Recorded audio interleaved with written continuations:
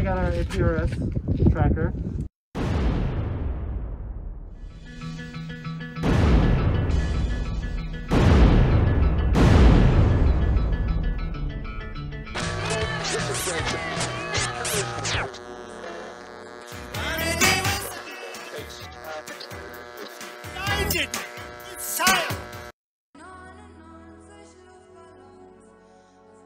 They're requesting communication, sir. Let them eat static.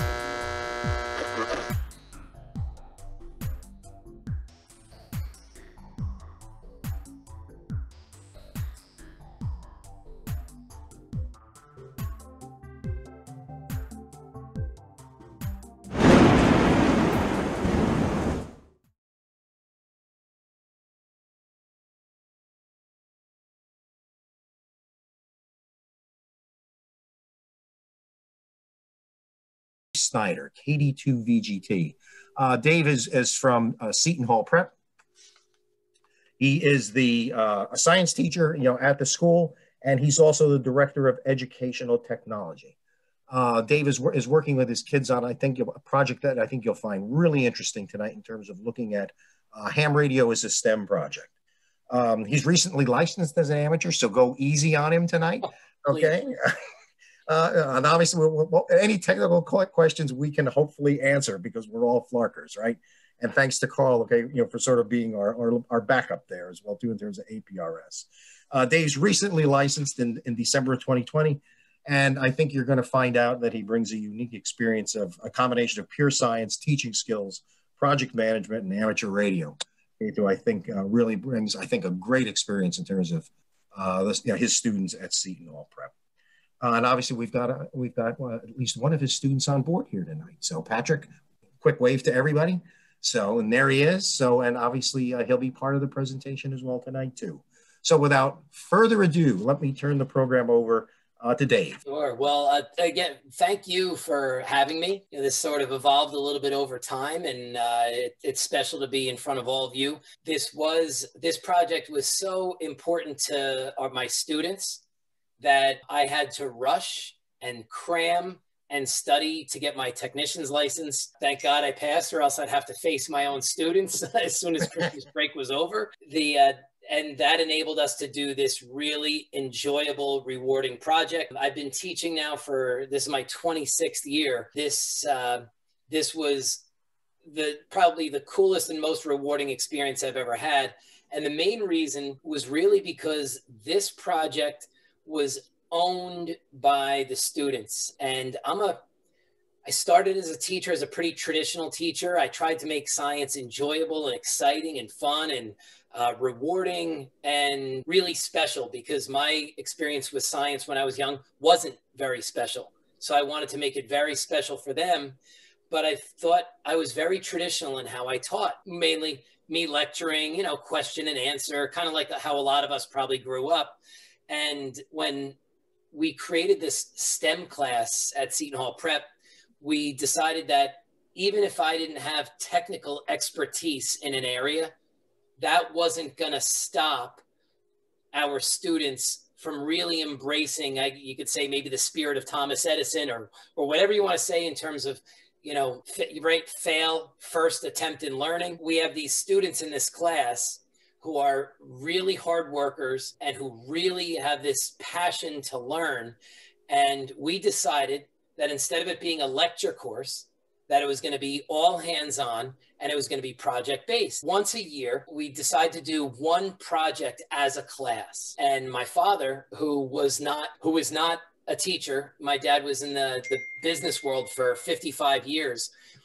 He and I were speaking several years ago about creating a high school project that follows a business model out. So we had, Patrick's here. Patrick's going to speak in a minute. We have project managers. We have tech coordinators, logistic coordinators. We even had guys doing marketing for this project to kind of hype people up a little bit. So the joy of this project was actually that it wasn't mine. Right? The joy of this project, I just got the chills. I kid you not. Right? The joy of this project was that the students owned this, and I think and hope that they were probably as excited as I was. but man, it was just like, you know, almost like a coach watching players, you know, win a state or even national championship. And you know that you were there and moderating a little bit, but really who got it done?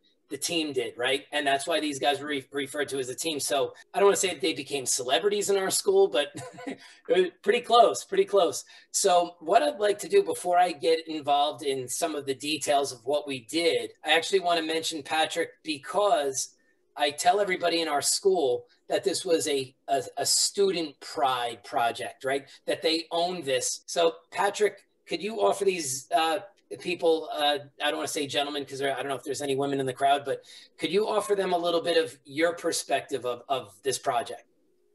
Yes. So my job for the project, I was one of the project managers, which means that I was having to coordinate between the teams and the people and make sure that everything came together as well as possible. And for some cases, that was like making sure that the instructions for us for when we launched the balloon were perfect, or when we had the right day, or if our tools were working as well as they were. And that was a unique experience because I knew nothing about ham radio before this, and learning about all of this and learning how to make sure that everyone's working together as a team was very important. And I really liked that. And us all coming together, and the day of, Mr. Snyder didn't even need to advise us that much, maybe just 1 or 2 pointers here and there, but it was us all together working as a unit and getting this job done. Yeah, thank you, Patrick. That well said, well said. And maybe if you can hang for a few, if anybody has any questions for you in particular, and then you can go and, you know, relax on your Friday night. But Patrick brought up something really interesting, is that these guys were so owned this project that there were moments where I didn't go in that maintenance bay where they were launching it, where they were doing everything, because I just wanted them to realize that I trusted them. But I wanted them to realize that no matter what happened, and Patrick, we talked about this a million times, that whatever happened on this particular launch, whether it was good or bad, fell on them, right? So if it was horrendous, it was going to be on them. If it was awesome, it was also going to be their moment to shine. So I was the only one who had the license. And to be honest with you, my level of knowledge of ham radio is right now in its infancy. But before we go any further, and there's a couple things that I'd like to get into the project with you, does anybody want to ask Patrick any questions? I don't know if you're all on mute or not. I don't know if this was a good time to let Patrick speak up a little bit, and then, you know, and then Patrick, you can enjoy your night or relax or whatever you want to do. I have a question. Sure. Patrick? Yes? Where do you get your grams of lift? Was it specific to an altitude that you were looking to achieve in this particular experiment, or was there some other reason? Over to you. So for the amount of lift, that was calculated using the total weight of the payload plus around 8 grams. So if you imagine it was the transmitter device plus the solar panels plus any wiring plus the actual weight of the balloon itself, we wanted all of that plus around 8 grams of lift to make sure that it got up in the air. And because of the nature of the balloon, where it kind of expands like a mylar balloon, it gets really rigid. Once it gets up to a certain height, it just stops going as high as any higher than that. So because we had that 8 grams of free lift, it expanded till it got to its maximum around 40,000 feet, and then it just stood there. Okay, so that's a given, the 8 grams. Yeah. They didn't come out of nowhere. That Tom, I'll chime in on that one, because that was first encounter we had with anybody who had these what's called high pressure balloons. Some people call them Pico balloons, but these high pressure balloons, that came right from the manufacturer. It said, if you want this balloon to go up quickly, use this amount of mass. If you want it to be reliable, use between 7 and 8 grams of lift. So in that case, the guys just followed those instructions. And then these guys decided to use it was between hydrogen and helium, helium obviously being more expensive, which wasn't actually a concern, but safer. And then they wanted the 5,000 feet of extra lift that hydrogen off. So, but we chose hydrogen because I knew I could trust these guys also. So they were like, let's do the hydrogen. Yep. This is Charlie. I have a question for Patrick. Did you have to get any certifications or approvals to be able to get this balloon up in the air from any authorities, FAA or whatever?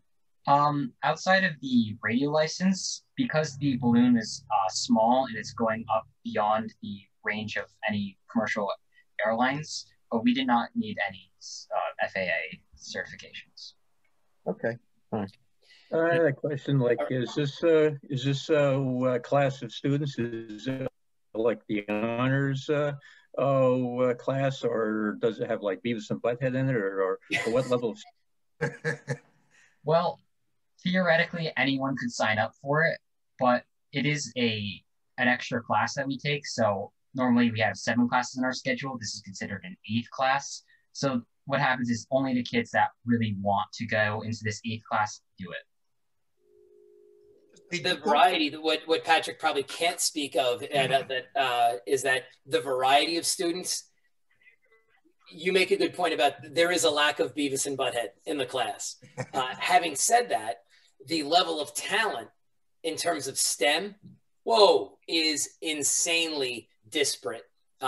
You have people like Patrick who are very tech savvy, and then you have other people who just like technology and they know nothing about it. So the level of talent in the class is wild. It couldn't be more varied than it is. I see Steve has a hand up. YRA. Yeah, hey, Dave, I commend you on the passion you expressed about teaching. It's really inspirational, and Patrick is a good example, I think, of your of that passion. The question, I know, Dave, you're recently licensed as a ham to enable this, and I'm wondering, Patrick and other students, has this led to an interest in ham radio or related technology? I know for me personally, I was pretty interested in, I actually kind of wanted my own license, especially the more I was getting into the more advanced one. I don't think currently I have the knowledge to like get into it, but I think looking forward, I probably would want to get a license just to have it because looks really interesting. Patrick, don't sell yourself short. I think the youngest license holder of the most advanced grade is, or was at the time, 8 or 9 years old. So you've got a couple of, you've got a good head start. So, yeah, just maybe one last question, Patrick, just really quickly. What was the worst moment in terms of being a project manager on this project? Definitely. Great question. The day we launched, it was kind of cloudy and it was a bit late. And Mr. Snyder came out with a small Mylar balloon, like a party balloon, and I was holding it. He handed it off to me, and I held it by the rope, and the balloon ripped out of my hand because of the wind. Just a smile on my own. I was terrified because I knew that if that wind kept up, that our balloon would have just crashed. And not only that, but after we launched the balloon, it looked like it wasn't rising. And for a while, we didn't get any transmission. And I thought that it was over like a couple hours after it started. But look at how it all changed. It's amazing. You're right, Patrick. Those were some very stressful. We should not have, we probably could have reconsidered, but because it's a school and because we have a very fixed schedule, we don't have the availability to postpone like NASA does very easily. These guys had scoped this day out for probably at least 3 weeks of what day to launch. And websites don't have good updated weather information until you get to like 16 days. And even the 16-day ones, they're really not that reliable. Well, a week and a half before these guys picked the day. And by the way, they picked the day and got approval for it from the school, which is, again, still awesome. It was supposed to be a calm day. We get to our facility, the American flag is almost sideways. We probably, should not have launched. But the reason we did is because this was actually phase 1 of a 2-phase project. Because we were basically just simply the recording that maybe some of you have seen. and the clips that were on the news, we recorded that day as trial and error to then learn from this experience for us, not to teach anybody else yet. It was to learn because we were going to then 2 weeks later do the real launch. So the launch that maybe you've seen was not supposed to be the real launch. This was like, all right, let's learn from our mistakes and launch and let's see what happens, right? Doing everything as best we can. And then it turned out to be the launch. The only reason we're going to launch one more balloon is because one kid who was invaluable to the team had hockey practice and he couldn't make it. So we're going to launch one more, but only for his enrichment. All right. So anything else for Patrick? I don't suppose you were able to get the balloon and the transmitter and the cameras and all this thing back after you launched it. I suppose it probably crashed in the ocean or something. Well, that's actually an amazing question, because that's where I'm going next with this. Is I'm going to talk about the evolution of this project and how it's evolved, not with these guys, but how it's evolved over the past 5 years. We used to launch, the big styrofoam box payloads, right? And they're you have to recover them. You put your GoPro on them, your GPS device, etc. And you finally have this payload that's 1.2 kilograms, right? This thing it comes down with a parachute, right? And you have to recover your payload in order to get all your information, like your video back and things like that. We were storing our weather data on board on the device. First of all, I wasn't licensed back 5 years ago anyhow. We put a little computer called the Raspberry Pi on there, which I'm sure some of you are familiar with. So that evolved into this project where we said, you know what, we're not getting this one back, right? We're going to launch a balloon and we're going to take this 14-gram payload from Bill Brown down in Alabama. Brilliant device. And I want to update you on him as well. He's working on a Whisper as well. We decided that we're not going for distance anymore. We've gone for vertical distance several times, doing all sorts of different projects each year. And then this year we said, you know what? First of all, I'm sick and tired of fetching these things. I'm driving. We launched from Pennsylvania. I then have to drive to Connecticut and New York and all. One year I went into a community in the woods and almost got killed by a guy who thought I was, honest. I said, this is ridiculous. I'm a STEM teacher and I'm almost getting killed in the woods. So anyhow, so I just wanted to give you a little bit of background. Now let's get to the project itself with a little bit of pictures and things. Patrick, you can hang, you do whatever you want. I just can't thank you enough for, giving some of your time. Patrick's not getting any points or extra credit for this, although Patrick doesn't need any extra credit points in my class anyhow. Thank you, Patrick. It's great. Yeah. Thank you. Have a good night. Good job, Pat. Thank you. It was a pleasure. All right, so let me go back to this really quickly. So I'm going to share a couple things with you. One is, I don't want to show you this whole clip. This is us back from 2016. So what we did was we launched this very heavy payload. This one was an open frame payload. And so we did testing, and our school didn't know that we launched that. We were testing the descent of our parachute. But I don't want to show you this whole video. I just want to skip ahead and just show you the nature of what we did do. So I went to school at the University of Scranton. So you could see on this particular payload, this particular project was probably just as much me as it was the students. And I'm not proud of that, right? But as time went on, I decided to, relinquish more and more control. In this case, we decided to do an open frame. And so batteries run out because this particular payload went 95,000 feet. And so right in the middle is an onboard flight computer. None of this is transmitting back to us except for the GPS device that you probably see, the orange Spot Gen 3 right over here.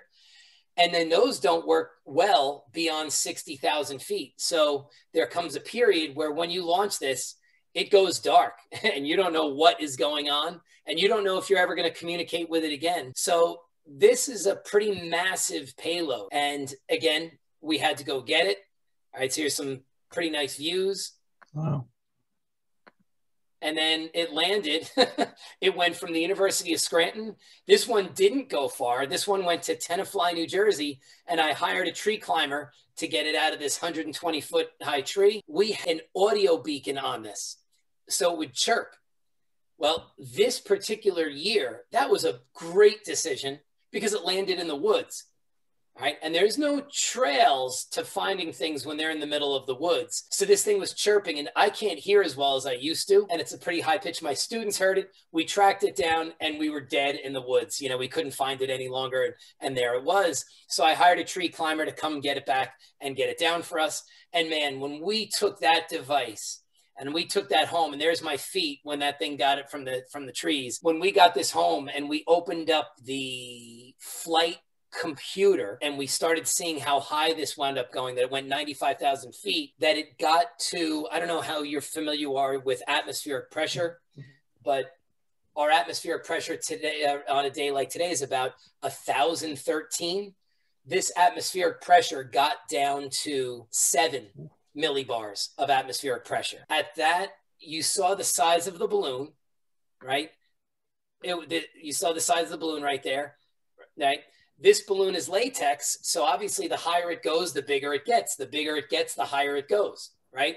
And it just keeps going vertically until this balloon explodes, and then it falls down on a parachute that just deploys on its own, just from the atmosphere. This balloon would have been the size of a one-car garage when it finally exploded, all right? But this project was fascinating. Up until this point in my career, this was the coolest thing that I had ever seen students do, and it blew all of our minds. And this project made it on News 12, which was pretty cool for the students, and that was a lot of fun. But then again, I can't do this anymore. I can't keep fetching things from random locations, you know, driving 2 to 3 hours. And to be honest with you, you don't even know if you're getting this stuff back.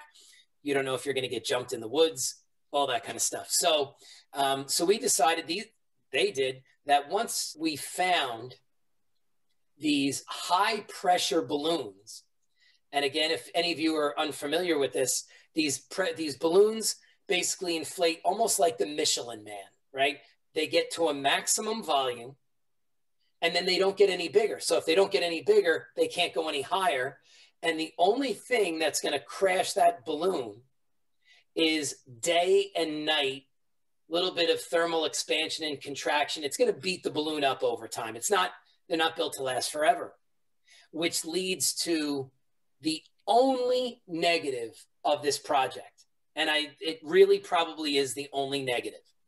And that is that I feel horrible that when it's done, I have these 2 permanent, they're not biodegradable, these 2 bags that are, if they landed in a tree, to be honest with you, I don't think I'd feel as guilty, but landing in the ocean, that still kind of bothers me. So this is not going to be a project that I'm going to be cranking out constantly. I might do maybe 1 balloon a year with students. A lot of people are doing it, but I just think that, you know, that this balloon, you know, in the ocean, and it's a big object, and it's not going to biodegrade. And so you don't get this back. You don't know where it's going to land, and, you know, and you don't get this payload back.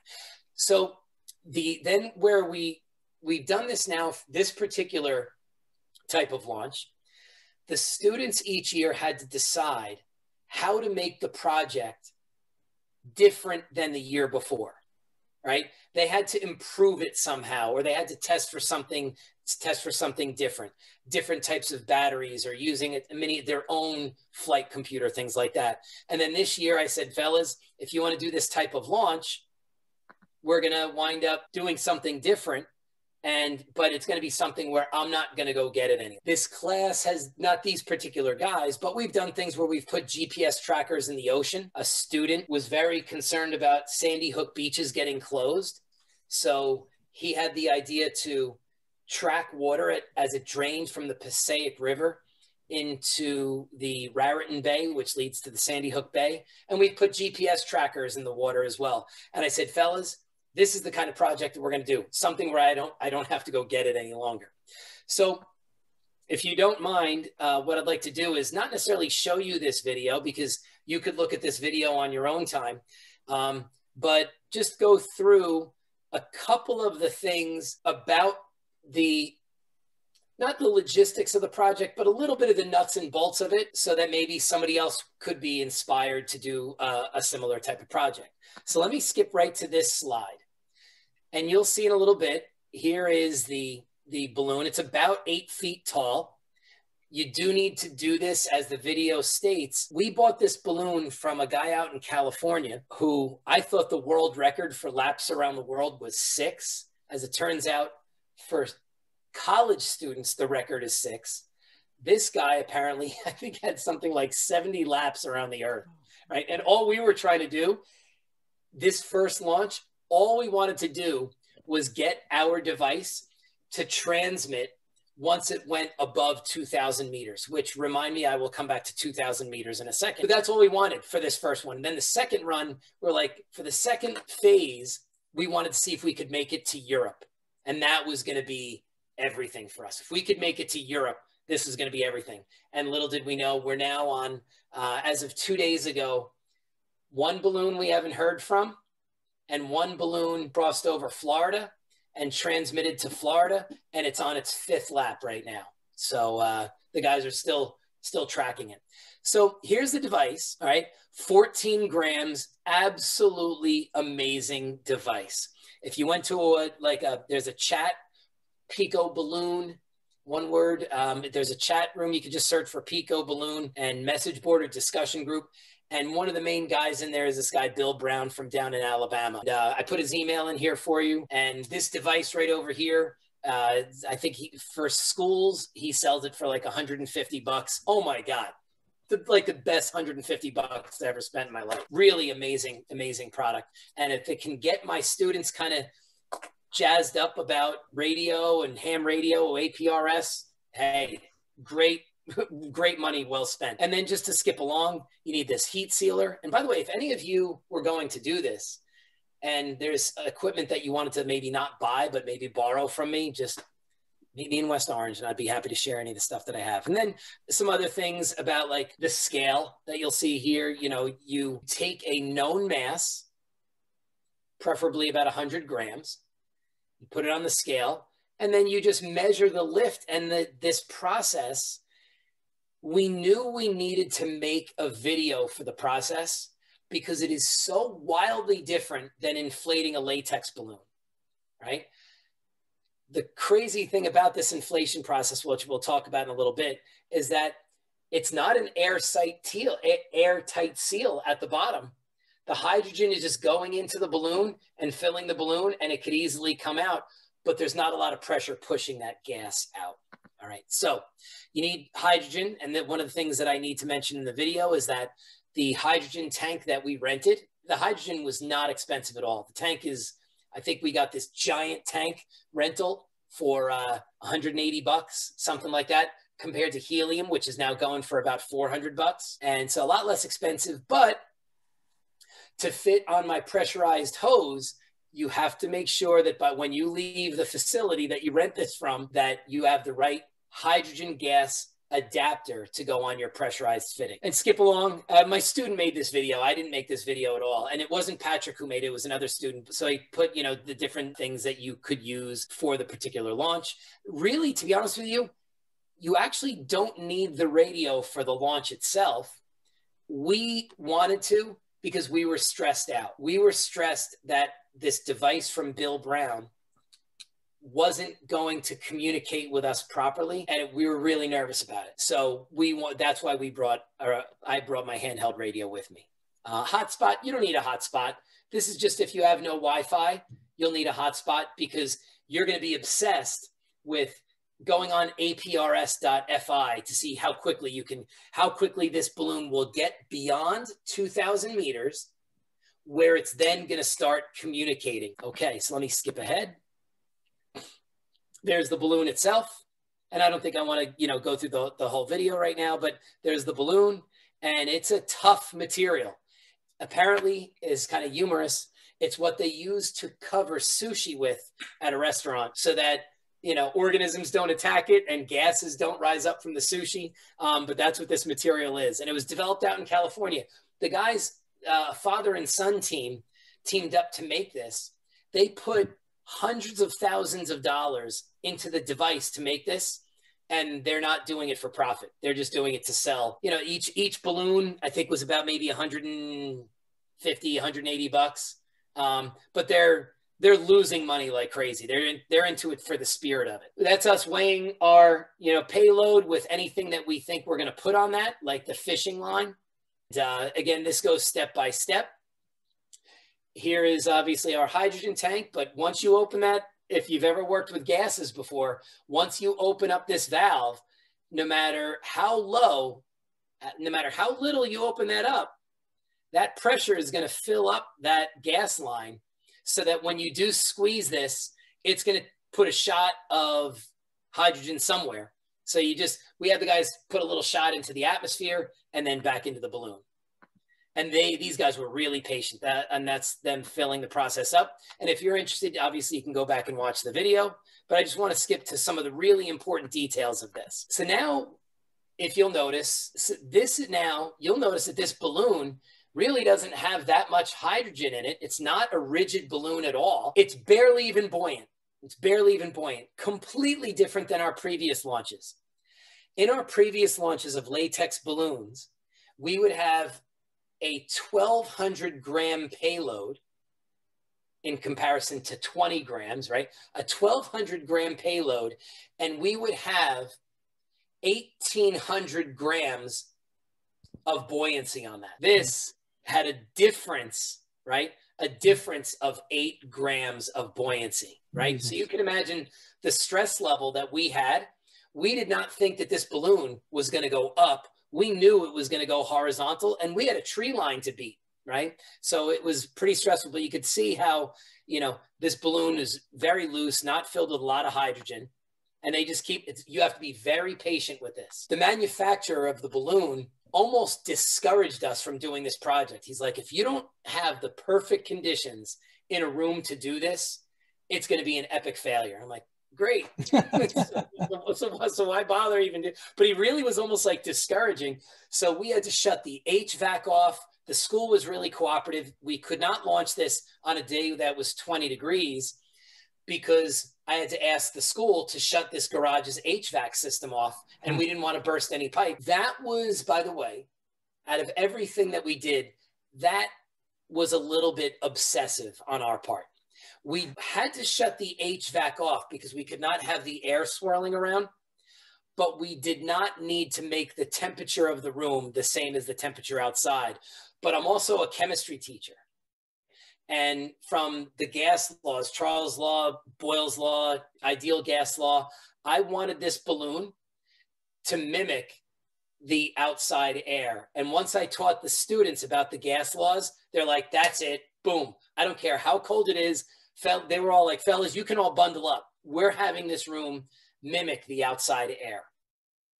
So to move along a little bit, this heat sealer, I don't remember how much this was. This heat sealer was the one that was recommended from Scientific Balloon, the Scientific Balloon Company. That's the name of the Scientific Balloon. Recommended from them. We heat sealed the bottom of the balloon. I think we heat sealed it like 4 times. Obviously not in the same area, because if we did that in the same area, now we're going to ruin the integrity of the seal, right? But we sealed it. We had enough room to seal this across 4 different times. That was their decision, not mine. The student actually, again, as these all, then that little piece of Kapton tape right down at the bottom because it's really strong, because you need the fishing line to run through the tape and through the balloon so it wouldn't just fall right through the balloon. Oh, this was a great I was a Boy Scout. Now, I wasn't a good one, but I did learn a bowline knot. It was an opportunity to teach them this knot because we said this thing, we cannot have this payload fall off this balloon. This wasn't necessary. We used a big piece of painter's, a thin, very thin painter's tarp, because one student, and I didn't want to step on their idea. So it was one of the students' ideas to take this big piece of tarp and cover the balloon with it to bring it outdoors, to have one guy on each corner, to bring the balloon outdoors so that it wouldn't get caught on the garage door or anything like that. And you know what? To be honest with you, I thought It was a good idea. I wasn't so sure if it was necessary, but it was a student idea and I had to go with it. And then, so that here we are, we're about to bring it outdoors. Obviously, this is the balloon right over here. Anybody who touched the balloon had to wear gloves, and they're walking all the way over to the bleachers. They launched, the students wanted to launch a pilot balloon, as Patrick described. That was such a smart move on their part. That's not on the video, but they launched a pilot balloon to see really how the winds were blowing, really sort of like, you know, ground truth, instead of just looking at the American flag, to really see what a balloon would do in this environment. So we launched a Mylar balloon, and we launched one from a baseball field, and we launched then this guy right over here, the last guy holding the balloon, had the idea to launch it from the bleachers to get a little bit of, and I'm like, again, I'm like, you know what? It's your idea. It's a student project. I got to do it, right? And so then. And with the final countdown, it was gone. All right, 3, 2, wait for it to go. All right, you might have heard, I don't know if the audio is coming through to you guys or not, but you might have heard this one student, Jordan Keelis. By the way, the student right here is probably, if he gets in, he's looking to go to the Naval Academy. But he just said, wait till we let it go. What he was referring to was, instead of letting the device, which is close to their feet, smack the ground and hit the ground, he wanted this guy, he was just reminding him, look, don't let it go, because it's going to get beat to heck on the bleachers. Let it go once the balloon is up in the air. And then 1, go. That was so much better. It looks like a jellyfish, right? So I'm getting to the point where I'm going to take some questions from you in a moment, but not that one, not that one. If you go to shp.org/balloon, what you'll get there is you'll get a whole bunch of professional photographs. But then this right over here is the News 12. The News 12 broadcast has a video from a drone, and that view is pretty awesome. This describes the project. And then at the bottom, I wanted our community to know about how to go to APR, how to track this thing, right? Because that's like the excitement of it, is that, yeah, these students were psyched about it, but I made an instructional video that shows people how to go to aprs.fi and try to track this balloon. All right, so I'll take questions in a moment, but there are a couple more things that I wanted to do.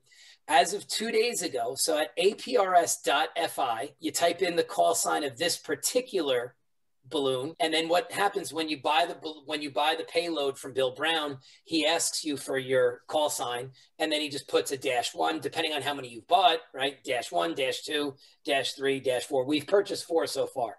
We've launched 2, and we have 2 more.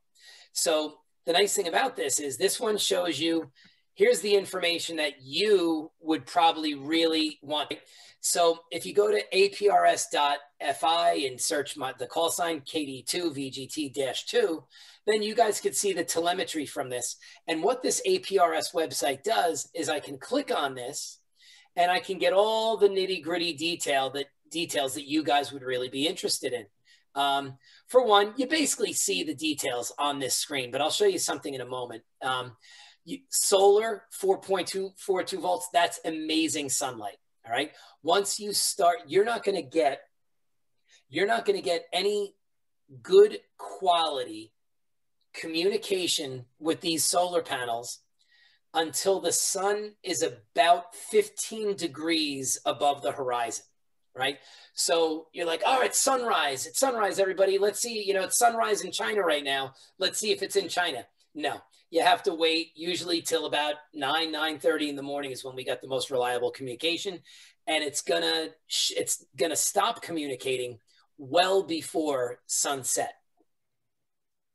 But it gives you the voltage. So once you start getting down to voltages that are in like the mid 3s, 3.6, etc., then you know that it's about to go to sleep for the night. Temperature, minus 11 degrees Celsius. And then when I click show telemetry on this particular site, and I'm not going to show you all the details here, but when you click and you can get much deeper, you can get, again, solar, temperature, obviously the location in terms of latitude, longitude. But so this might obviously look very boring on the screen, but this basically gives you all the information about the station that it communicated with. All right. You could click on that particular station and find out where it is. And this has some of that telemetry. You can also visit a site called HAB, High Altitude Ballooning, hub.org. My students and I, we liked APRS.FI much better than HabHub, because HabHub treats your balloon like it's a latex balloon.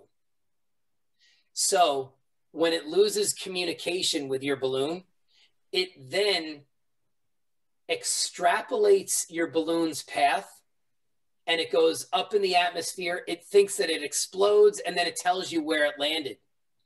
And none of that is true. We followed HabHub for the first couple days and we're like, oh, fellas, the balloon exploded. Look at HabHub. But again, just to reiterate what I just said in case I wasn't clear, HabHub takes all the information that's known, and then when it doesn't get any information, it extrapolates the rest if it were a latex balloon, and that's information that we had no desire. So we stuck with this APRS.FI, and that worked really well for us. And the very last thing that I'll say is about the, let me zoom out a little bit. This right over here was the start of the 5th lap around the Earth. One of the things that's fascinating for you who have better licenses than I do, Bill Brown also has a whisper payload. And this is the extent of my radio knowledge, is that he's using much larger wavelengths that can communicate in some areas across the ocean. So we would have been able to, if I had a higher license, that would have been the way to go, because I would have had much better telemetry, not at nighttime, of course, right? But I would have had much better telemetry over, for example, Mexico. I would have had much better telemetry over Africa. Better when these balloons go over Africa and then the Middle East, you're not going to hear from that thing for days. And then if it goes over China at nighttime, forget it. You have a half a lap around the Earth that you never even heard of because of the limitations of the technician's license. But with the whisper, now you're getting, much greater odds of communication over vast territories that don't have typical ability to communicate. And then I can't answer any questions about that. That's it. But what Bill's working on is I reached out to him and said, look, I understand that I can use the 10 meter with my license. Any chance, that you could rig up one of these, because it's way beyond my talent level. And he's like, you know what, Dave, I think I'm going to. So for people like me, right, with their technician class license, he's already launched one, and he said it didn't go that well. He already launched one that was whisper 10 meter, so I could use it with my technician class license and, find out where this device is. But for people like you, who probably have most of you, I'm sure, have a license better than the technician's class. And if you don't, then you could work with someone who does. Then, my God, to do this kind of project with whisper would be mind blowing, to find out, that you can track this thing during the day, virtually anywhere. That would be an incredible project. So quick summary, it was supposed to be a 2-phase project, 2 balloons on one launch day as the experimental process to live and learn and really have these guys experience this project hands-on, and then have them go back and figure out what they wanted to improve upon. And that's why we recorded this day. We didn't record this session for it to be on the news. We recorded this for our own learning experience for phase 2. And phase 2 hasn't happened because phase 1 went as well as it did. But man, as a teacher, you know, to have, when that one student, Patrick, sent me a text message that said it made it to France, when all we cared about was that we actually got communication above 2,000 meters, you know, it was absolutely mind blowing. Our school was like erupting. It was pretty awesome. And these guys were just proud of themselves. They'll probably remember more from that experience than the same students who I teach in chemistry. They're not going to remember, you know, Boyle's Law in 20 years from now, but these guys in this class, they'll probably remember this kind of experience. So great project that they owned big time. So I can't answer any radio questions, but I can probably answer anything else if you even have anything else.